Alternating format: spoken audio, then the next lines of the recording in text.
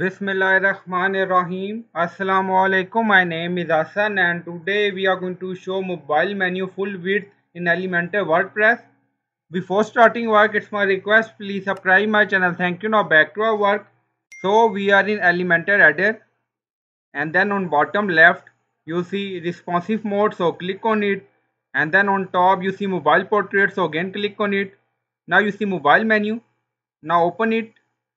Now you see mobile menu not show full width, so we are going to make it full width.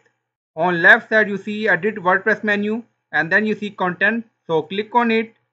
Now scroll down, you see mobile drop down and then you see breakpoint and also you see full width, so currently disabled. Now click on it, so we enable this option and then you see mobile menu full width. After enable this option and then click on publish. So in this way you can make mobile drop down menu full width in Elementor WordPress. So I hope you like this video. Please like, comment, share, subscribe. Thank you for watching.